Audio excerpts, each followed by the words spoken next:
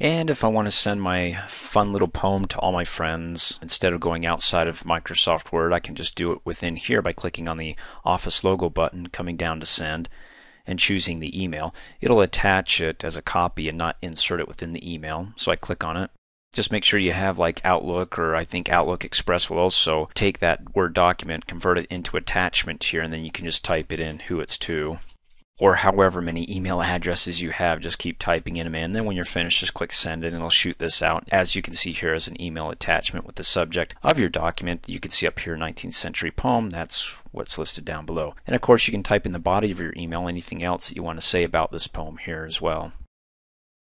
Thanks for watching. Hey, as a quick reminder, if you like my video, please give it a thumbs up. You can also click on me and subscribe to my channel, get notified of the latest videos, and for only $2 a month, you can have access to all my Microsoft Office training videos.